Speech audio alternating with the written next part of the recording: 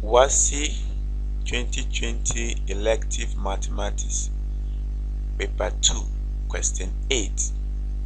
The vectors P, Q and R are mutually perpendicular with magnitude of Q equal 3 and magnitude of R equals square root of 5.4. If the vectors x equal 3p plus 5q plus 7r and y equal 2p plus 3q minus 5r are perpendicular, find magnitude of p. So p, q and r being mutually perpendicular means what? What it means is that we have two vectors p and q that are perpendicular to each other. Then a third vector r is perpendicular to both p and q. So that is the meaning of mutually perpendicular vectors. So these are the vectors and they are mutually perpendicular. That's the meaning of it. Now we can proceed with our solution. We are also given another two vectors that are x and y, and we're told they are also perpendicular, so we can dot them. So x dot y is equal to 3p plus 5q plus 7r dot 2p plus 3q minus 5r. So the vectors have three components. Now what we are going to do is that because x and y are perpendicular, it means the angle between x and y is 90 and their dot product should give us 0. So this expression should be equal to 0. Now we need to use the definition of dot product to expand this. So 3p, the first component will take all of this, we dot with all of this, then add them.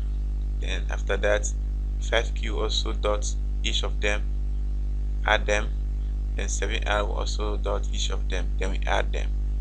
So that will give us this expression over here. So 3p and 2p will give us this, 3p and 3q will give us this, 3p and negative 5r will give us this. Then we come to 5q, we also take each of them, then 7r each of them, then we get this expression and it must be equal to 0. So what do we do next? We simplify. P dot p will be equal to the magnitude of p squared, then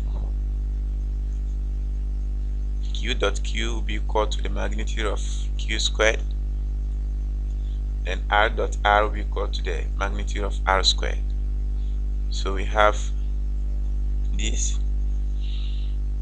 After combining the like terms, will give us this expression. So we can go further, we can simplify further by indicate the absolute value squared, that is the magnitude of p dot p, q dot q and r dot r.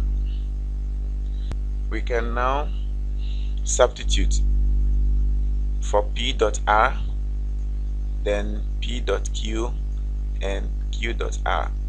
We're told that they are perpendicular vectors, as we can see. So if they are perpendicular, then their dot product should be equal to 0.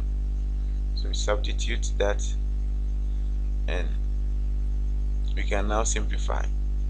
When we simplify, we obtain 6p squared. Now you know that magnitude of q is giving us 3, so when you square both sides you get 9. So we substitute 9 here, and magnitude of r is equal to 5.4 square root. So squaring it will give us 5.4. Substitute it here. So that's what we have done, and we had this expression here. So we can evaluate this, and we get 6p squared minus 54 equals 0. So dividing through by 6 will give us this, and that will mean that magnitude of p squared is equal to 9. Hence the magnitude of p is 3.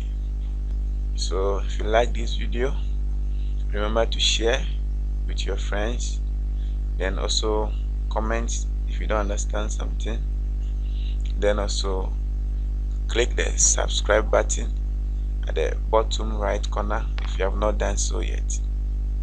Now if you can still see this red thing here, it means you have not yet subscribed. So you just have to click it so that the next upload, see it is still red, you have to click it so that if I upload the next video, you'll be informed. Click the bell icon too so that you get a notification whenever I upload a new video. Thanks for watching. Don't forget to subscribe.